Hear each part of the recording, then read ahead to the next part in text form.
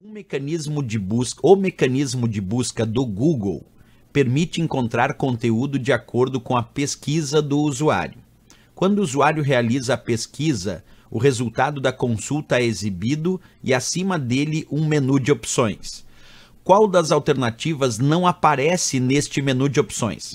Letra A, todas. Letra B, notícias. Letra C, shopping. Letra D, imóveis. Vamos ver isso na prática? Olha só o que acontece. Eu estou aqui com um mecanismo de busca do Google ativo.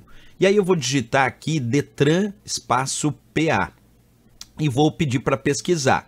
Quando eu peço para pesquisar, ele me mostra conteúdo de acordo com essa frase que eu coloquei, com esse indicativo de palavras-chave, Detran espaço PA.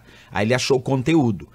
Mas além de me mostrar o conteúdo relacionado a essas palavras-chave que eu digitei, ele mostrou também um menu de opções. E nesse menu de opções eu tenho todas, para mostrar todas as páginas relacionadas a essa palavra-chave que ele achou no seu conteúdo. Tem Maps, que é para mostrar mapas de localização. Notícias, para mostrar, obviamente, notícias relacionadas a Detran PA. Shopping, aí ele, se for produtos, ele pode mostrar produtos relacionados a essa palavra-chave. Imagens, vai buscar imagens relacionadas a palavra, sempre relacionado à palavra-chave, é claro. Ainda posso fazer configurações e ferramentas. E aqui tem uma opção chamada Mais, que quando eu clico, como eu fiz agora, ainda poderia pesquisar vídeos, livros, voos e também finanças. Então percebe que a questão pede exatamente isso, porque ela pede o que não consta. E se a gente voltar ali, observa comigo, ó.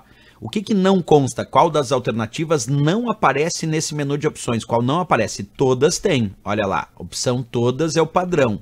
Notícias, notícias tem também. Eu posso visualizar notícias dessa palavra-chave, né? A outra opção diz shopping. Shopping tem porque ele pode pesquisar produtos que estão à venda em lojas virtuais relacionadas a essa palavra-chave, que é o item shopping, como a gente viu. E o último, a letra D, disse imóveis. Imóveis não tem essa opção.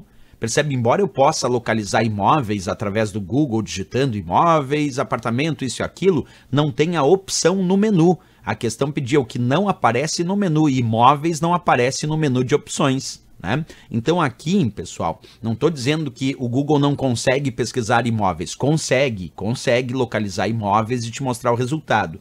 Mas a questão era clara, a questão perguntava qual das alternativas não aparece neste menu de opções. E imóveis não aparece naquele menu de opções, por isso a resposta, a letra D de Dinamarca para essa questão, certo?